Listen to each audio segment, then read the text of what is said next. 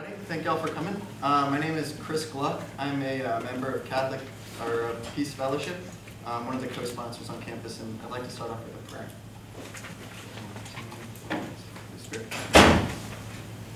As Christ said, "Where two or three are gathered in my name, there I am in the midst of them." Lord, we ask that you bless our gathering here this evening. We thank you for prophets, those who gather us together and gather us to you. We ask that you grant us the courage to heed their words and to continue to build the community of Christ among us. We ask this in your name. Amen.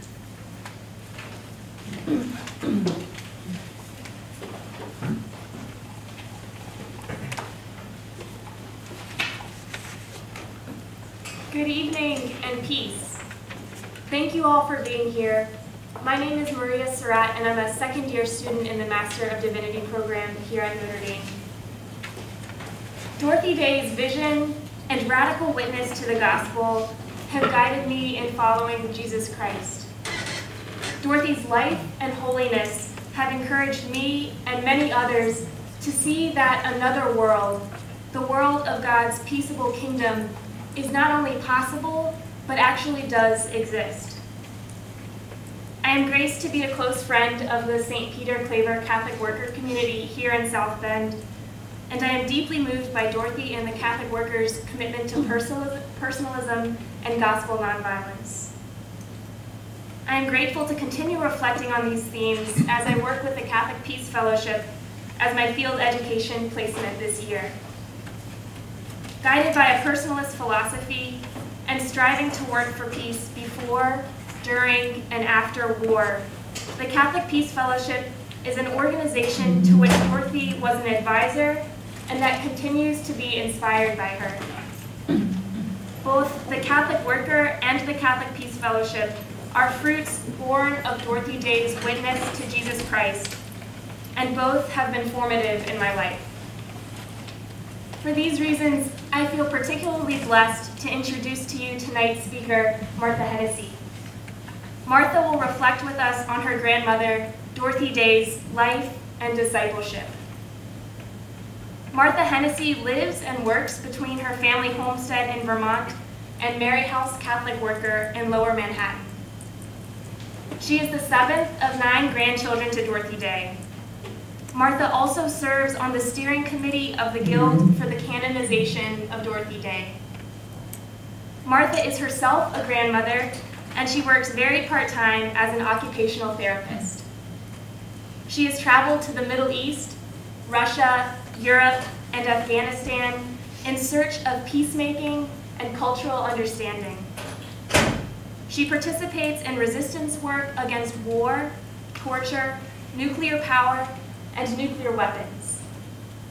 Martha states, "I am committed to the Catholic worker tradition of welcoming the needy, celebrating the dignity of work, and speaking out against war and injustice, all grounded on a foundation of prayer." Martha will speak to us tonight for about 40 minutes, followed by an opportunity for questions and comments. Thanks to the sponsors of this evening's talk, and on behalf of those sponsors, the Catholic Peace Fellowship, the Notre Dame Peace Fellowship, the Center for Social Concerns, University Life Initiatives, the Institute for Church Life, Moreau Seminary, Global Zero Notre Dame, and the Notre Dame Master of Divinity program. Thank you, Martha, for coming this evening.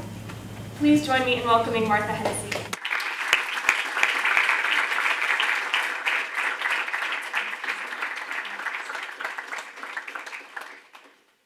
Thank you all for having me, and do you hear me well enough in the back? And I'm sorry, this podium is kind of big for me. Well, I really can't thank Sean and everyone else enough. They've worked very hard to get me here. I don't do many of these talks. It's rather nerve-wracking, but I think it's really important. So I'm very grateful to be here, and thank you all for coming out. I know that we started with a prayer, but I have another one for us. I think it's important to begin endeavors with prayers. And this is one that one of my earliest spiritual directors, it was one of his favorites, and he recommended it to me, and it's Gerard Manley Hopkins. And it's actually a poem. Jesu, that dost in Mary dwell, be in thy servants' hearts as well, in the spirit of thy holiness, in the fullness of thy force and stress, in the very ways that thy life goes, and virtues that thy pattern shows, in the sharing of thy mysteries, and every power in us that is against thy power put under feet, in the Holy Ghost, the Paraclete, to the glory of the Father. Amen. So as Maria had introduced me, I do spend my time between Vermont and New York. I was raised in Vermont. My family moved there in 1957, and I'm still on the same property that I grew up on, and both of my children were born there as well. And so I have a wonderful life of continuity and connection to the land. I am part Irish, and so I do have these roots that go deep into the soil.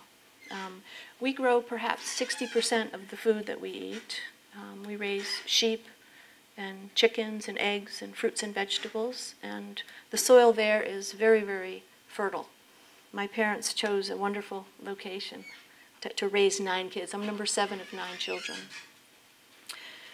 And I have worked as an occupational therapist for 25 years, working with students with learning differences and working with the elderly.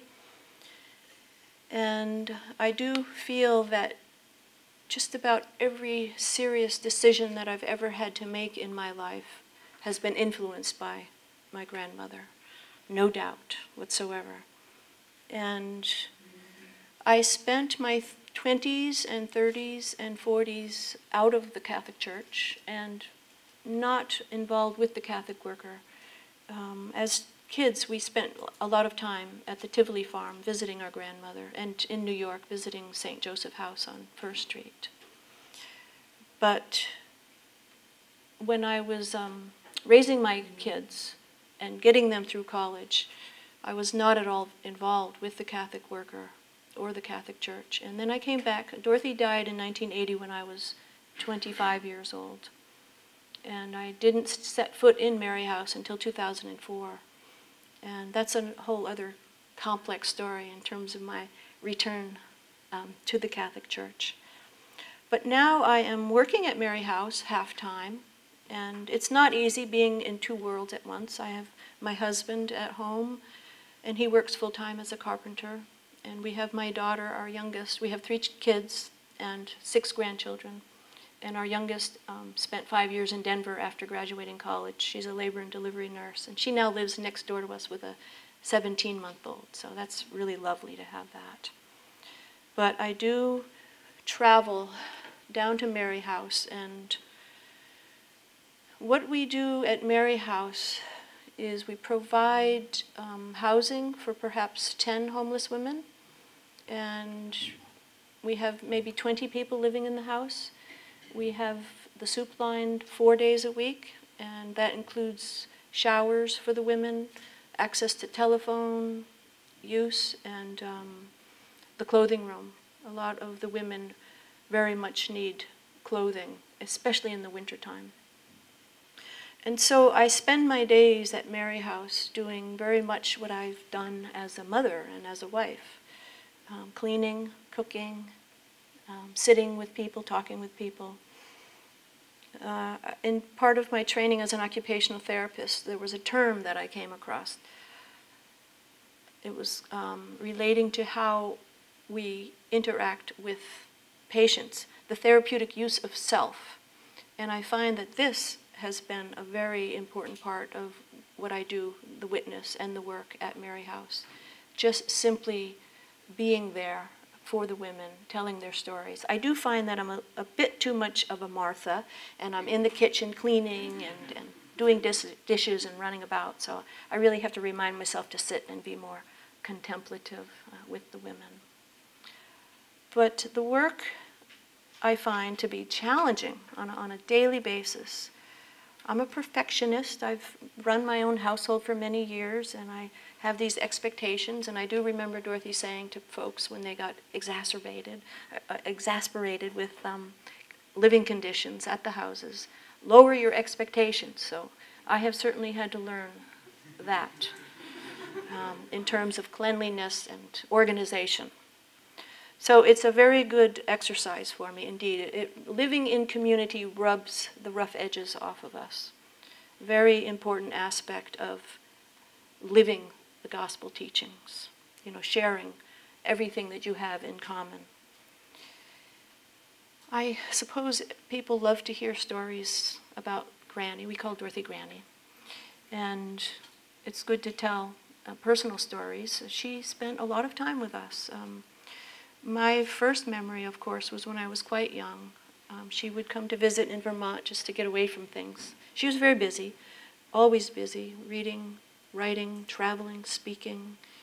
And she would try and spend as much time as she could with her daughter, my mother, and her sister Della. But she would come to the house, and we would drive her crazy, especially when we were teenagers. She really had to put up with a lot of chaos, and we were growing up in the 1960s and 70s, and as you can imagine, things were very, very different there.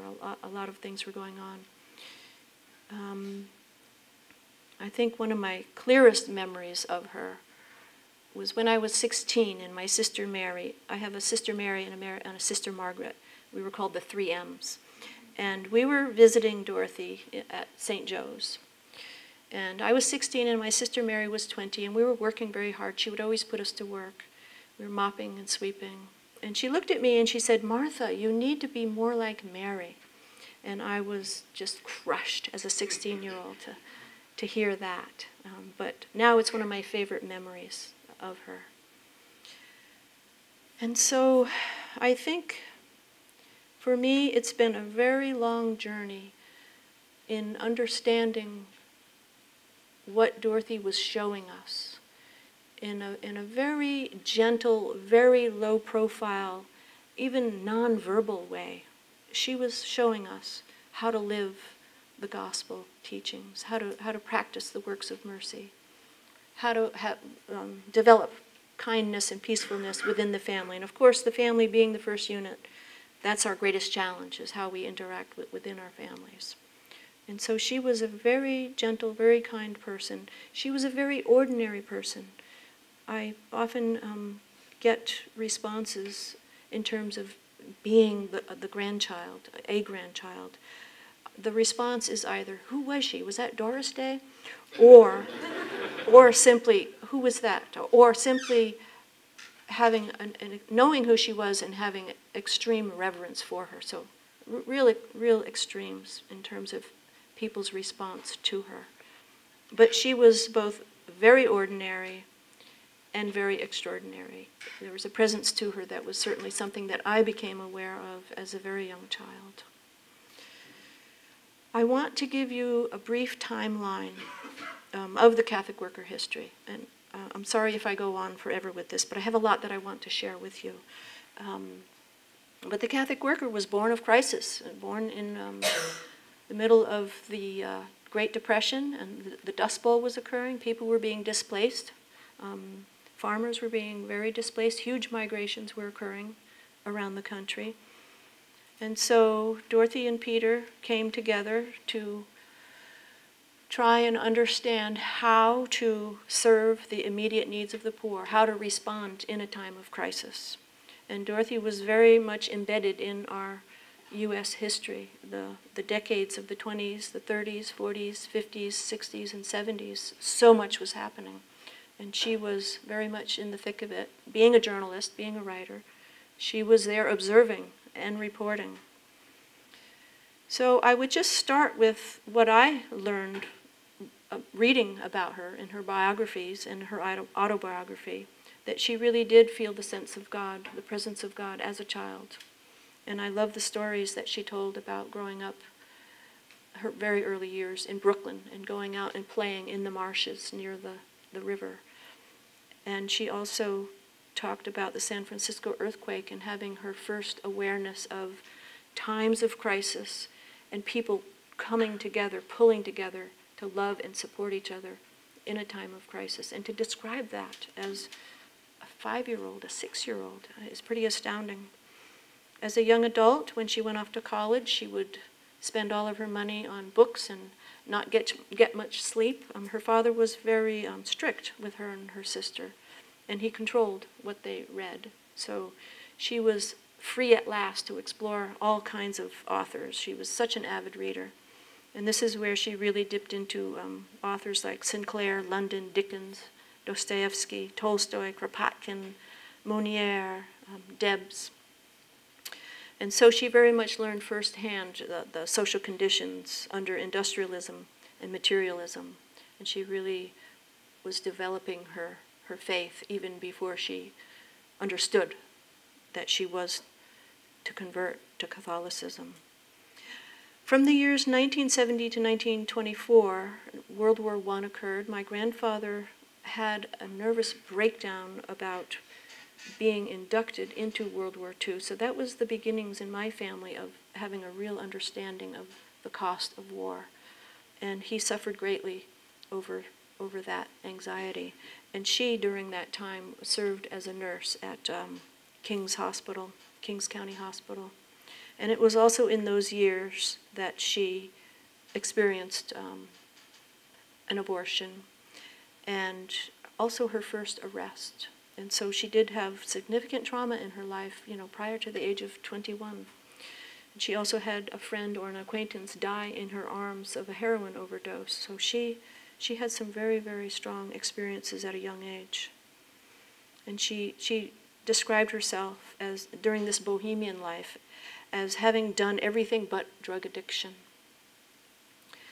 My mother was born in 1926, and Dorothy described this as an incredible moment of conversion for her, the bringing forth of life.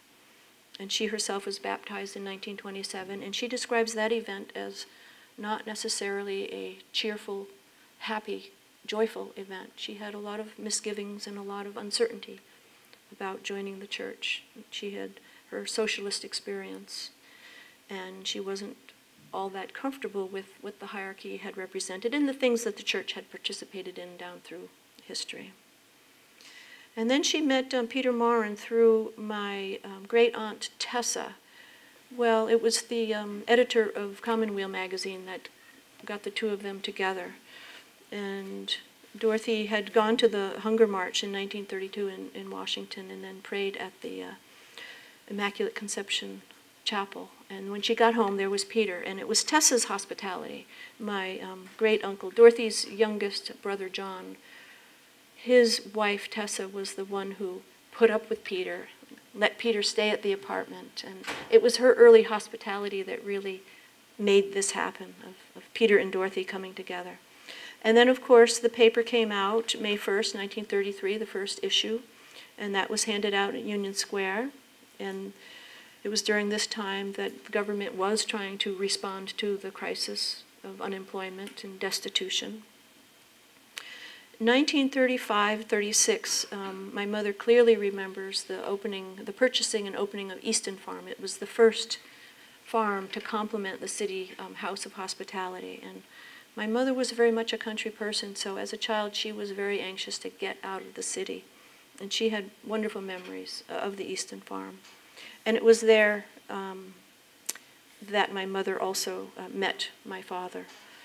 But in that same time frame, Dorothy was picketing the German ocean liner, the Bremen, that came into New York Harbor. So very early on, she was quite aware of what was brewing in Europe and did participate in that. I have to give you a disclaimer that my timeline is very much focused on resistance and radical concepts. 1941, she protested World War II. She witnessed the dropping of the atomic bomb in 1945. She wrote about that, an incredible piece of writing describing the breathing in of our Japanese brothers and sisters in the fog of New York, and a very extraordinary example of her awareness of the mystical body, how we are all interrelated. The Catholic worker really took a big hit with her protesting World War II, because most people thought that that was a just war. We had to stop Hitler, but she stood very fast in her understanding of Christ's calling to put up the sword. And so I think half of the readership, the circulation dropped off, and half of the houses closed at that time. And it was a movement that was growing very, very rapidly. My mother described it as just an unbelievable atmosphere of high energy, of getting the paper out, and much, much excitement. In 1955, the year that I was born, she began with this participation in the protesting the New York City air raids, air raid drills.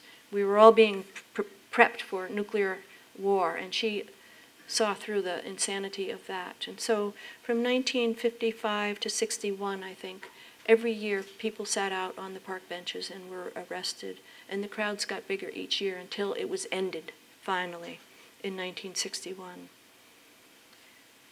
She was visiting the Koinonia interracial community in Georgia in 1957, and in that experience she came into the crosshairs of locals who were quite violent and was shot at. A drive-by shooting occurred apparently while she was sitting vigil in a car in front of the community. In 1962, she took a trip to Cuba, the post-revolution. She was blessing Fidel Castro's revolution because she understood what was trying to be done in terms of eliminating illiteracy, eliminating infant mortality rates, which did occur under the revolution. In 1963 to 65, she participated in the Vatican II Council in Rome. She did a lot of vigiling and fasting and hoping that more language would be included in terms of denouncing war and questioning just war stance. She condemns the Vietnam War in that period. She condemns all war. And it was in 1969 that my brother, I was 14, my brother was sent to Vietnam. So it was a very personal experience of war, not simply hearing of others, but for our family it was something that we understood firsthand. She had her last arrest in 1973 with Cesar Chavez and the migrant workers. And we have that iconic photo of her sitting there very placidly amongst the armed police. She received the Latari Medal here at Notre Dame, 1972 to 74. I don't have the exact year of when that occurred. I think 72. She actually did her best to avoid receiving that award, but somehow things worked out that she was not able to politely decline because she was away traveling and she didn't respond in time. That's how the story goes, but she did not accept honorariums from Catholic institutions and universities that also practiced training for war through ROTC. Mary House was purchased in 1972, and that was up and started. She felt there was a great need for a women's house. A lot of the homeless shelters provided for men, and St. Joseph's House to this day is for men. So Mary House was brought into being in the mid-70s, and she had a wonderful crew of nuns, maybe 4 or 5 nuns who got that project up and running. And the house was filled up immediately with many women. Unlike today, we can't seem to work as hard as they did back then. In 1977, for her 80th birthday, Pope John Paul VI sent her a birthday card, birthday greetings. And it was that year that she started having cardiac problems, her first heart attack. And in 1979, Mother Teresa visited her at Mary House. And she died November 29th in 1980, and my mother was there with her, by her side. She spent the last 5 years living and working at Mary House. And so we see Dorothy and Peter as apostles of the 20th century. They were the ones to bring good news of how to practice the works of mercy in our times. And the Catholic worker movement was one of the earliest lay movements in the U.S. to take on this kind of work. And I would like to read this excerpt that she wrote in 1955. It was something she wrote for a little pamphlet called The Gospel in Action. And she's describing the first bits of work done to open the Catholic worker movement. The oldest, perhaps, speaking of lay movements, is the Catholic worker movement, which was started in 1932, with Peter Marn and myself as parents. Many others have associated themselves with us for longer or shorter periods in one or another aspect of the work. The work began in 1933, in the midst of the Depression, with the publication of a paper which stressed, as a program of action, the participation in the works of mercy as an immediate way of combating the materialism of our industrial capitalist system, on the one hand, and the atheistic materialism of communism on the other. It was a time when state aid began to be glorified, and the centralization and impersonalization of charity followed. The paper published by our little group emphasized over and over the personal responsibility of every one of its readers to be live members of the mystical body of Christ.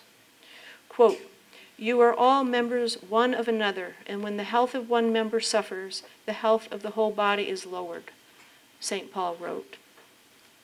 And from this doctrine it followed that all the love expressed in action for God and our brother and sister, I added, increased the sum total of love in the world to overcome the hatred and strife let loose in our time. I think what I find so striking about her writings, other than her immense talent at writing, is the timelessness of what she says. What she says in her time can once again be applied over and over again with each new generation. Unfortunately, in some aspects, for sure. I do want to review some of the basic principles of the Catholic worker movement for you as well, since this is an educational institution. So, one of the first and foremost principles is that of nonviolence and pacifism. And we do have a very illustrious figure in our Catholic worker history, in a man named Hennessy, no relation to my father, but Ammon was called the one-man revolution. He did a lot of work, a lot of fasting and vigiling against nuclear weapons. And Ammon talked about becoming a pacifist is like being in recovery. It's an everyday exercise.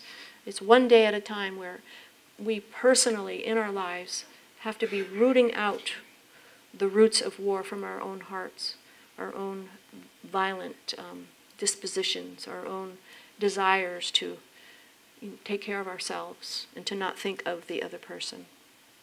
And of course, this practice comes in the first unit of the family, practicing pacifism with each other.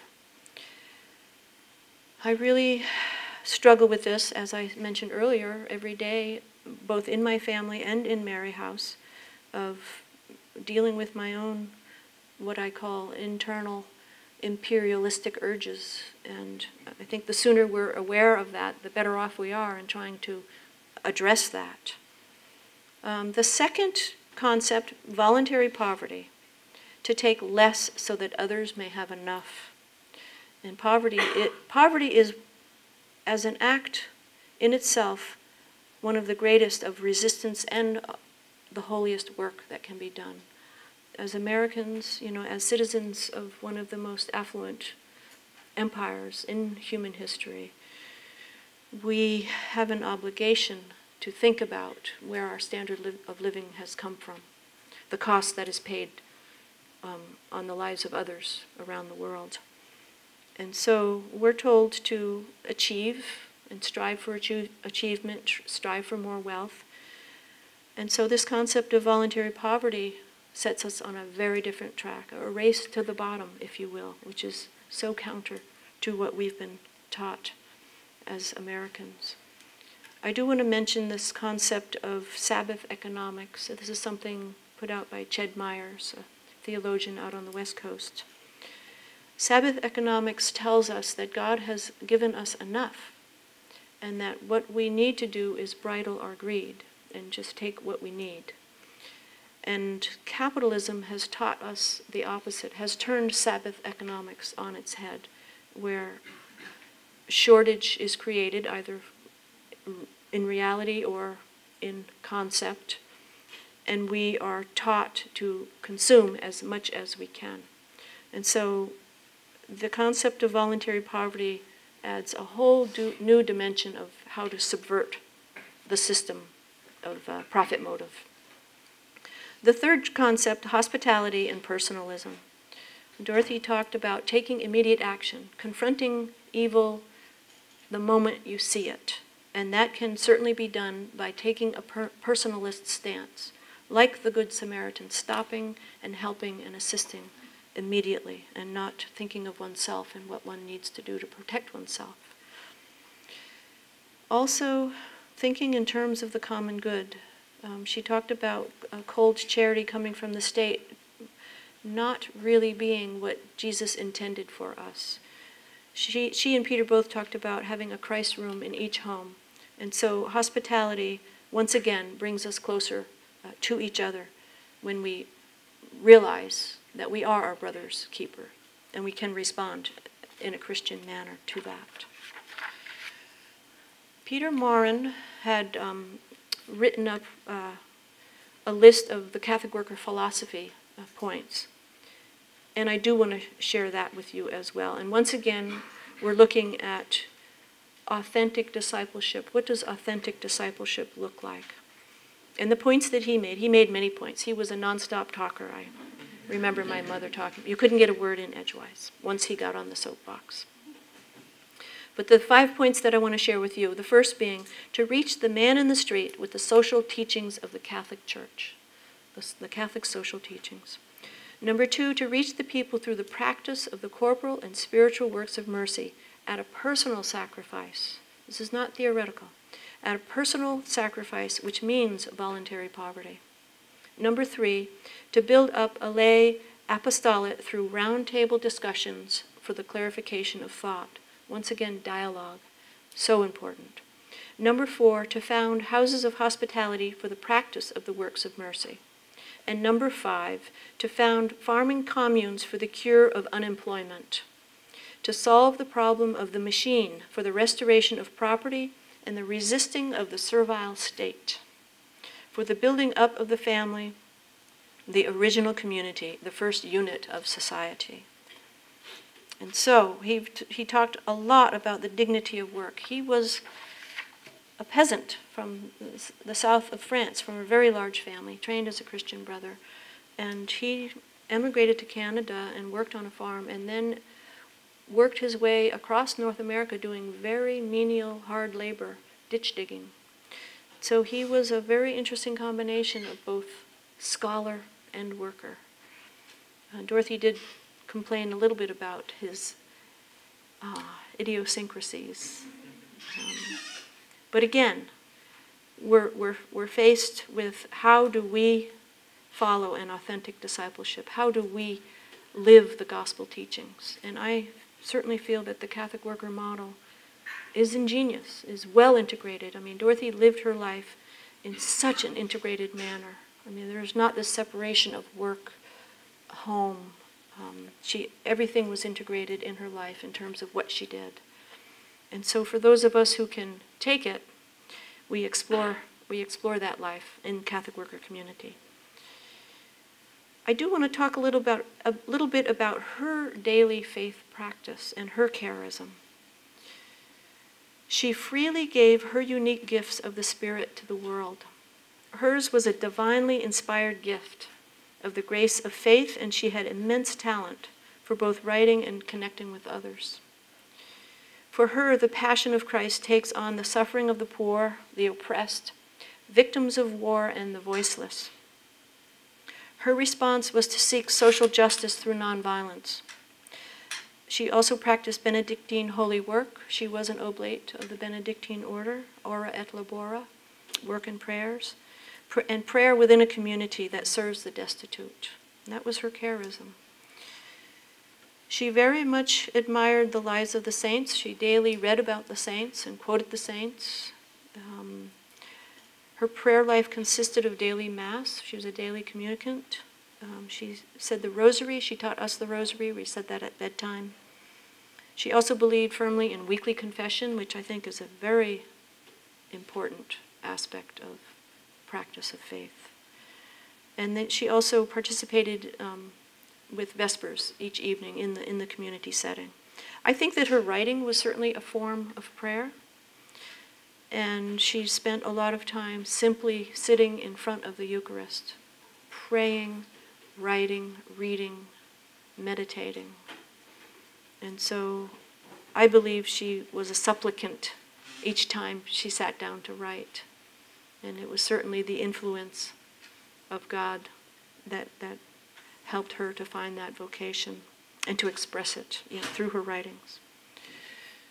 I want to review the Catholic social teachings. Peter referred to this as the dynamite of the church. And he talked about the church is sitting on a box full of dynamite, and they're holding the lid down as much as they can. And with Pope Francis, we have a lot of hope. I think that he is willing to blow the top off of that box of dynamite. And so Dorothy certainly referenced the encyclicals, and her life included trying to bring this theory into practice. She had to endure the witnessing of one war after the next in her lifetime, and she relied very much on the Catholic social teachings, which Peter had instructed her on, indoctrinated her on, because she was quite ignorant as an adult convert. She talked about the dying to the self, which I had a very hard time understanding as an adult. But as we study these social teachings, it becomes clear to me what that means in terms of participating in community for the good of all, the greater good, the common good of all. And so, of course, these ideals of the Catholic social teachings are a theory, and there's always a gap between theory and practice for us. And it is our human nature to run counter to what these teachings are giving us. And being in this world is always a challenge. I mean, we're dealing with our egos, we're dealing with our material attachments. But let's pay closer attention to these doctrines. And I just want to review them, some of the titles, the dates they were written, and which pope had worked on them. On the Condition of Labor came out in 1891, Pope Leo XIII. This is very crucial in terms of what's happening today in the destruction of labor unions and the middle class. 40 years later was written in 1931, Pope Pius XI. Peace on Earth. I refuse to use the Latin terms just because I stumble over the pronunciation, and we need to understand what's being said here. Peace on Earth in 1963, Pope John XXIII. Very, very important piece of work in terms of addressing the nuclear age, modern warfare. The Second Vatican Council and Church in the Modern World, 1965, the Pastoral Constitution of Vatican II, of which Dorothy participated in. These are all documents that we need to dig out and study and talk about, and I'm happy to see that Pope Francis is trying to revisit Vatican II. Just some of the subtle wording of his recent responses to the latest saber rattling that's happening. And we can look to other people of faith, and not simply Christians, but he uses the terminology of including all peoples of various faiths to come together and witness for peace and work for peace. So I find it very, very hopeful. And so, of course, the Catholic social teachings are here to address peace, justice, and universal common good. This is what we need to achieve through our example as Catholics, as Christians, following these principles. And I just want to read to you some of the basic principles of these teachings, again in common language. And I consider these our treasure to the world. These are our pearls of wisdom. The dignity of the human person. All people are sacred and made in the image and likeness of God. Community in the common good. The human person is both sacred and social. When one suffers, we all suffer. And again, the mystical body concept. Rights and responsibilities. People have a fundamental right to life, food, shelter, health care, education, and employment. That has implications for economic and social policy, foreign policy, domestic policy. Option for the poor. The moral test of a society is how it treats its most vulnerable members. The dignity of work. The economy exists to serve the people, not the other way around. And once again, this segregation of person from work, the dullness of industrial work or meaningless work, what that does to the human spirit. That was spoken of a lot in the 1920s with the onset of industrialism. Solidarity. We are called to work globally for justice. Care of God's creation. We are called to protect God's people and the planet. And so I find it important to reiterate these principles again for all of us. And I like to present them before I talk about what I'm now currently doing. There is such contention and controversy with the resistance component of the Catholic worker movement, and I just need to touch upon some of the things that I have been involved with. I had a chance to travel to Afghanistan last January, February, staying there for a month under very harsh conditions. And I traveled with Kathy Kelly out of Chicago, Voices for Creative Nonviolence. She has been working very hard with a group called the Afghan Peace Volunteers. And these are young men who are trying to support their families, finish their education, and work for peace in Afghanistan. And this is a country that has witnessed 40 years of war, brutal, brutal war, with the Russian invasion, with the warlords, with the Taliban, and now with the U.S. military. And these young men have all experienced trauma. 90% of the country suffers from PTSD. And all of these boys have experienced death in their family, either through drone strikes or aerial bombardment or Taliban murders. Taliban murdering members, murdering their parents in front of them, and stories like that. And so a part of why I felt the need to participate in such a trip, Jesus has told us, I love to speak of Jesus in the present terms. I think that's important.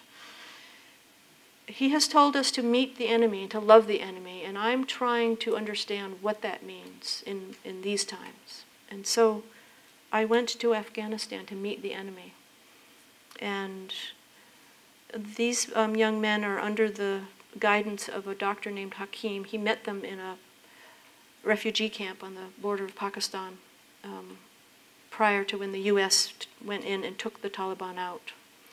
And with the U.S. invasion of Afghanistan, these families were able to move back to Bamiyan province. And so Hakim went home with them. He had grown so close to them. He went home with them and started a school for them. Literacy and infant mortality is causing a desperate situation in Afghanistan. And so he has been teaching them about Martin Luther King Jr., Gandhi, and Noam Chomsky's economic analysis. And they live together in community, and these are boys who come from different tribes, Hazara, Pashtun, Tajik. And over the centuries, these tribes, Afghanistan is a country of many peoples, and over the centuries they have coexisted, and with the intervention of Western interests, things have fallen apart very badly. And so these boys are living together despite this tradition of warfare. And so they are faced every day with how to become pacifists. And they are also learning roles that are very different for them as males in their society. They are learning how to cook, clean, take care of each other.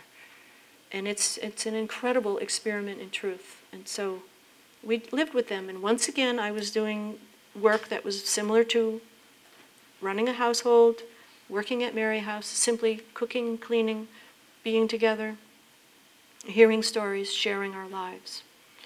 And so I can't express how gratified I am to have that experience.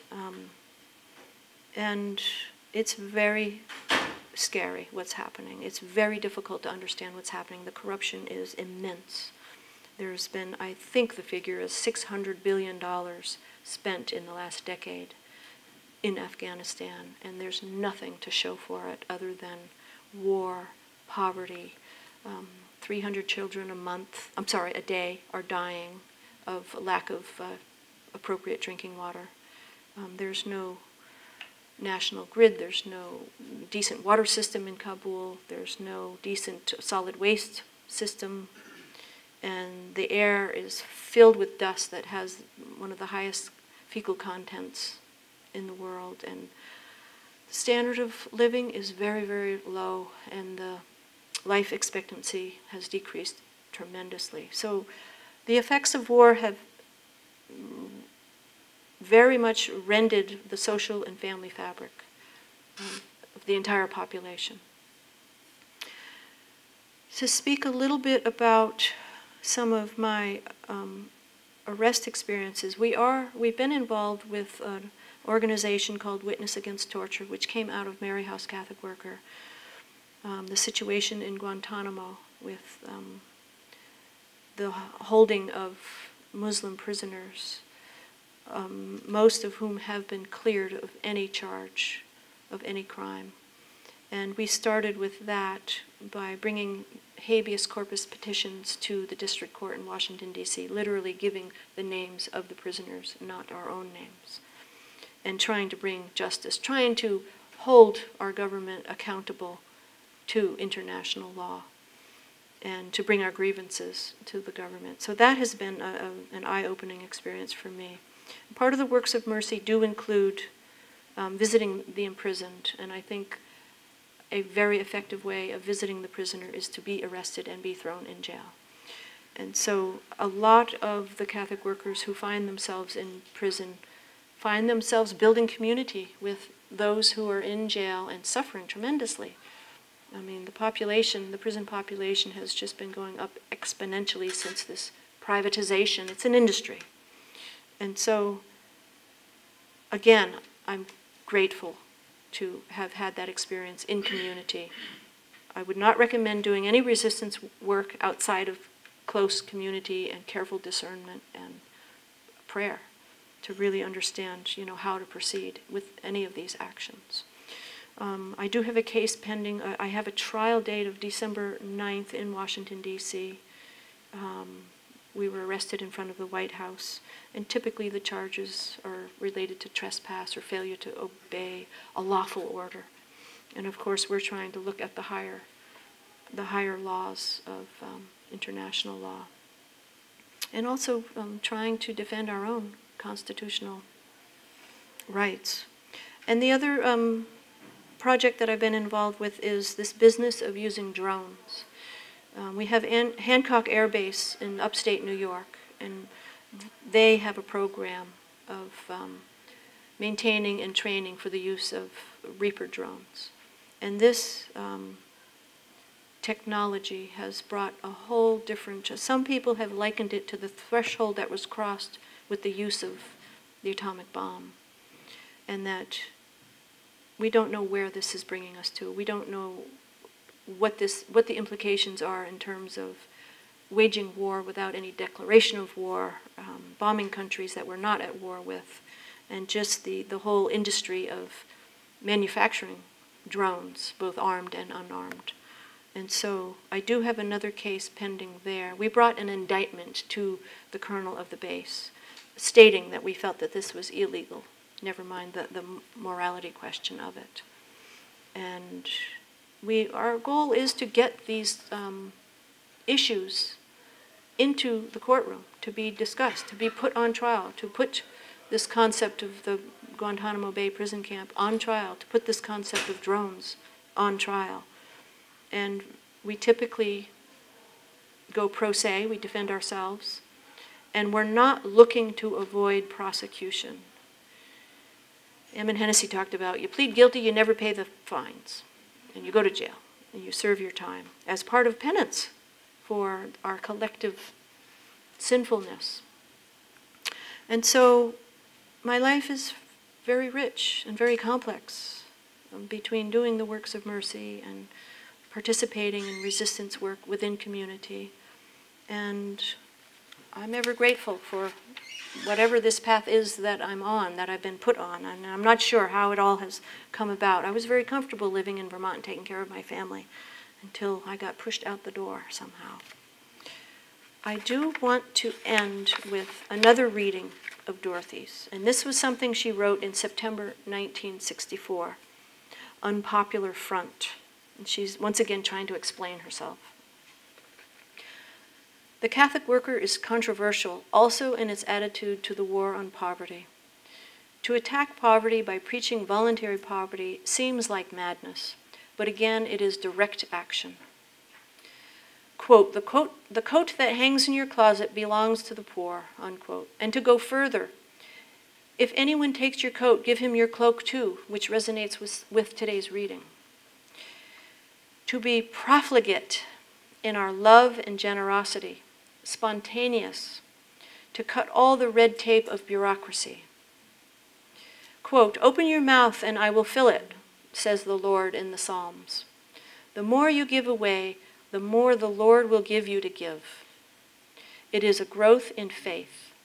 It is the attitude of the man whose life of common sense and faith is integrated. To live with generosity in times of crisis is only common sense. In the time of earthquake, flood, fire, people give recklessly, even governments do. Thank you very much.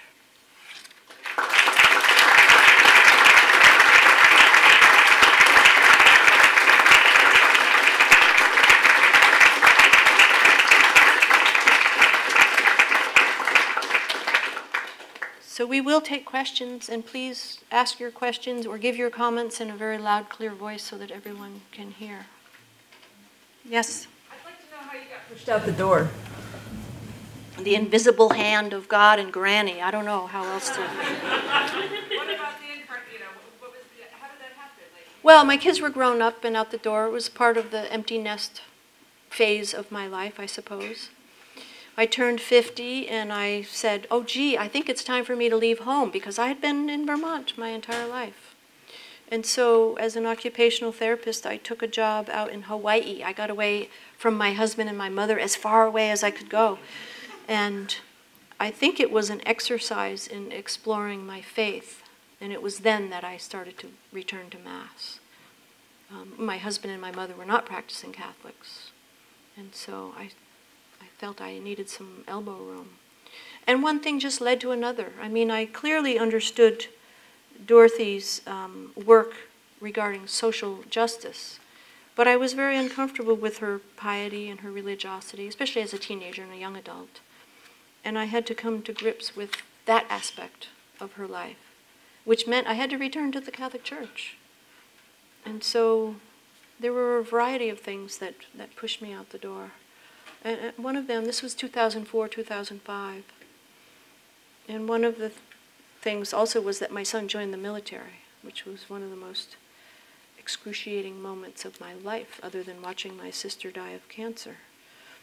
But the funny thing was that he was at Fort Benning in physical training, as my brother was in Fort Benning, and Dorothy visited my brother at Fort Benning in Georgia. My son was there, and he had trouble breathing with the physical training, and he was out in 5 weeks. And I said, well, if that's not divine intervention, I don't know what is. And I had to pay attention to that.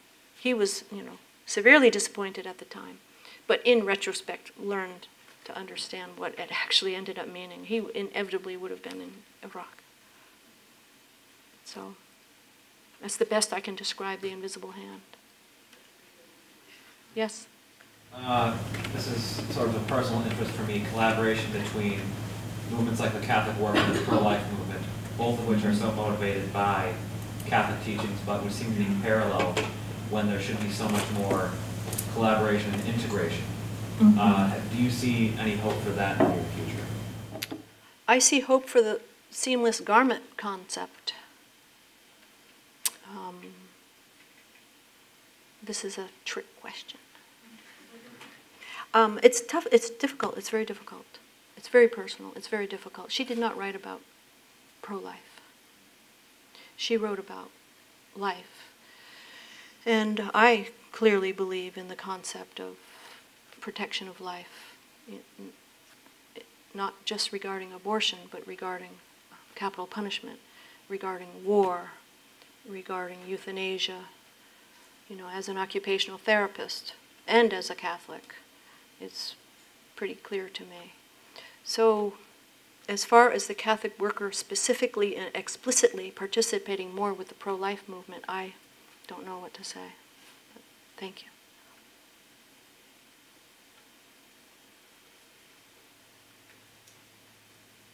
Yes? I'd like to know kind of personal application for many aspects of my life right now, but for everyone else as well. If there was one thing that you could impart on us that we could then in turn impart on young people that we have relationships with and that we meet on a day-to-day basis, that would help us achieve the goals that the Catholic worker is trying to achieve and the goals that we need to achieve in this world, what would like the one most important thing be that we could start with to get these people, these younger people interested to start this ball rolling, if you will, to start making some better progress? Well, Dorothy converted not to reform the church or to teach the church. She converted to reform herself. So I would have you turn the question onto yourself. What example do we give in terms of our patience, kindness, perseverance? And I think we are called to set examples.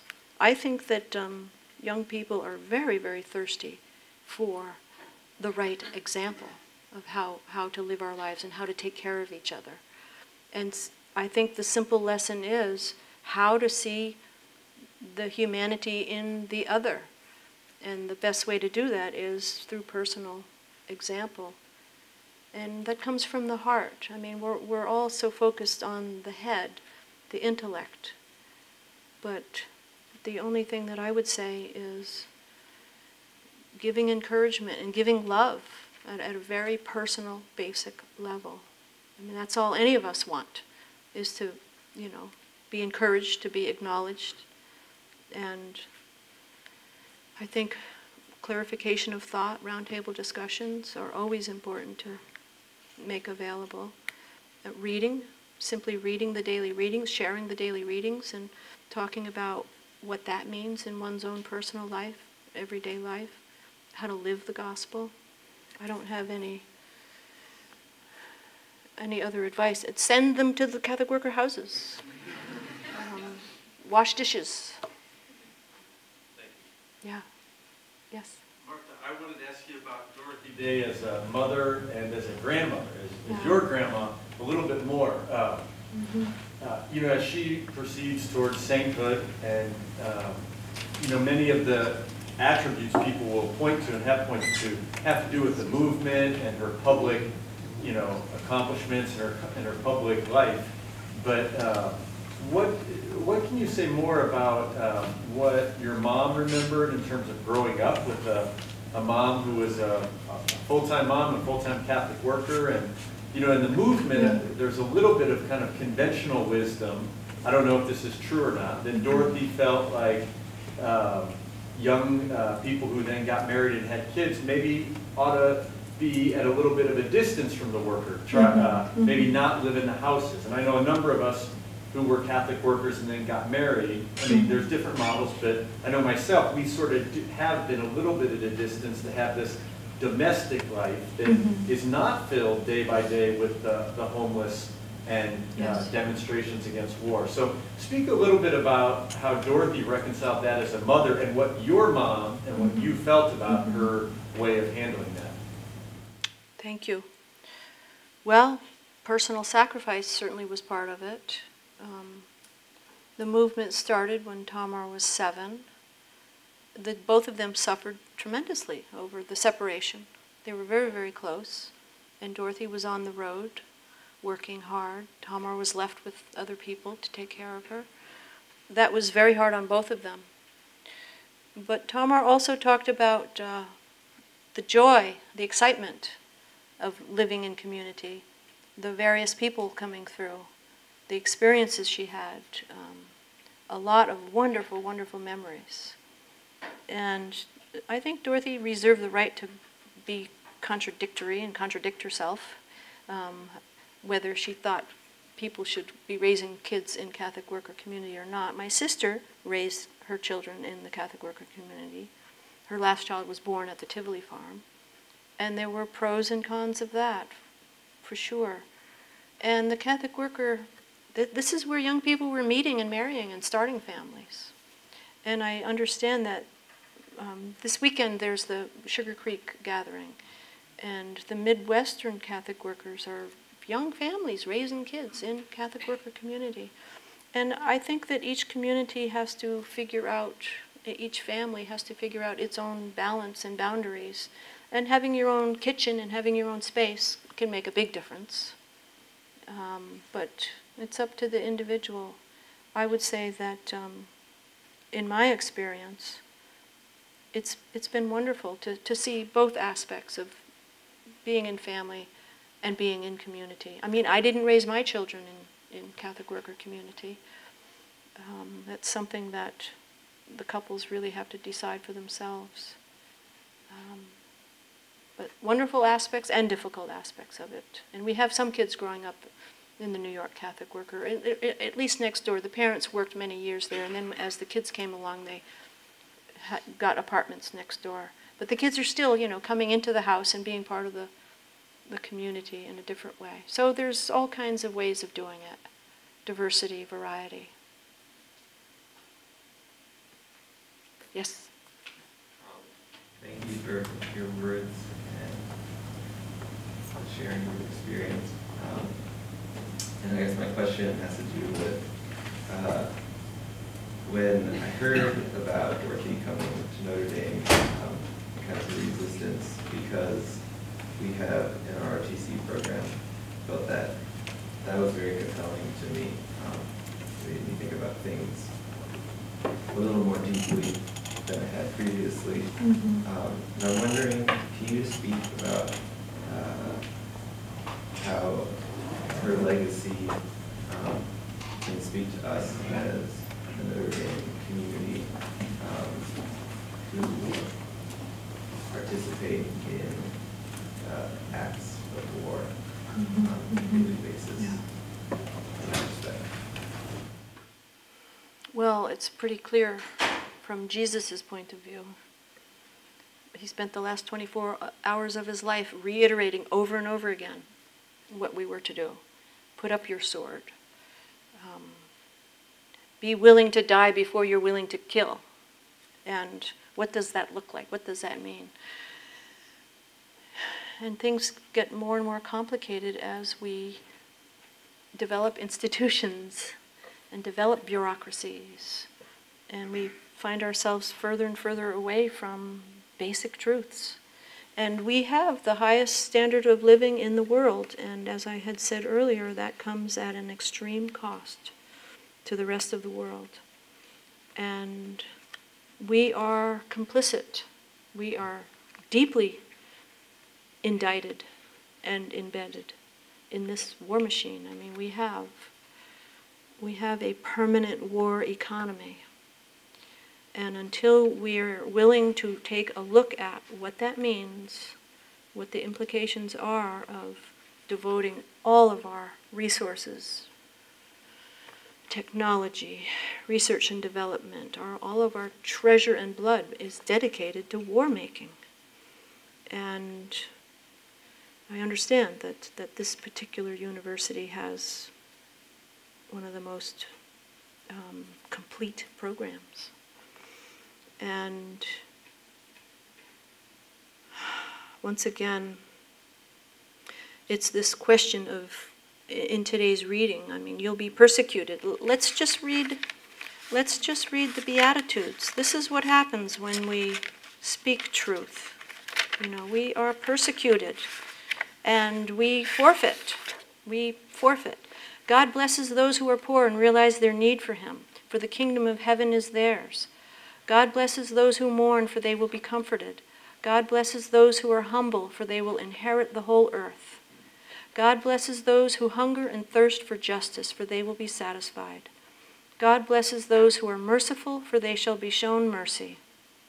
God blesses those whose hearts are pure, for they will see God.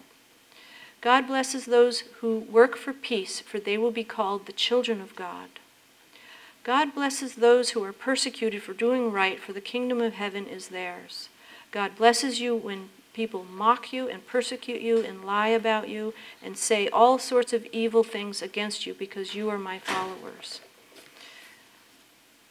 Do we forfeit our careers? Do we forfeit our educations? Do we forfeit our way of life? Do we forfeit our standard of living?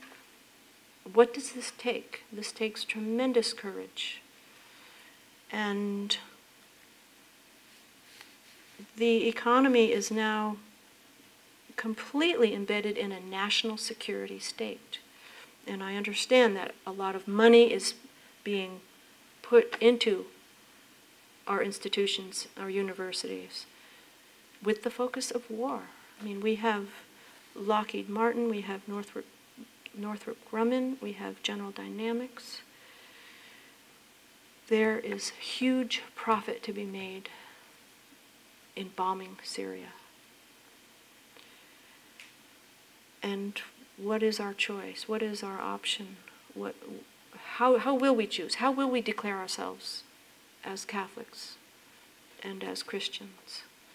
And I think perhaps the most dangerous thing about our times is that this national security apparatus, the screws are tightening. I'm experiencing this in terms of these acts of resistance that we participate in. You know, freedom of speech, freedom of assembly, petitioning our government for grievances. It's becoming more and more difficult. And this business of striking anywhere, anytime, on the planet, at will, and killing, I mean, is that playing God or what? And, you know, we are supporting this kind of infrastructure. This is what's before us. And I don't know what else to say other than I've seen the barrel end of the gun. We are on the trigger end of the gun. And until we go forth and see what our policies are doing, we can be quite oblivious and quite comfortable in our standard of living. Friends, how about a final question, please? Yes? I was just going to ask, what do you make of Dorothy's famous quote, I don't know it verbatim, but to paraphrase, don't call me a saint, I don't want to be written off that easily. Yes. Just in light of the quest for her canonization. Mm-hmm. Well, we're all called to be saints. We're all called to behave like saints as best we can. And I think that it's very clear what we have to do to practice that. And her point being, she didn't want to be, you know, held above others. She didn't want to be put on a pedestal and admired. She's not about theory, she's about practice. And we need our saints. We desperately need our saints, and especially our saints of our current times. And she is certainly an appropriate saint for our times. And so I think one of her greatest objections were to the fact that it costs hundreds of thousands of dollars to canonize someone. And the money needs to be spent on the poor, feeding the hungry. But we're hopeful. We're hopeful that Pope Francis will get very excited about her cause, and that she's be held up as one who opposed modern war. There is no such thing as just war. Thank you.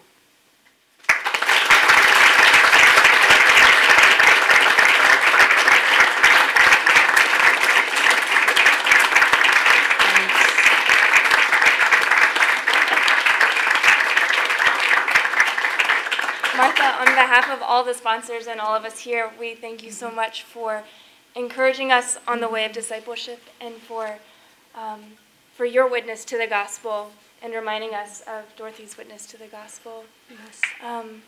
Just before our talk this evening, the Dorothy Day Room upstairs on the first floor of the Center for Social Concerns was blessed. We gathered there with Martha and a group of friends with Father Paul Coleman, and it was blessed.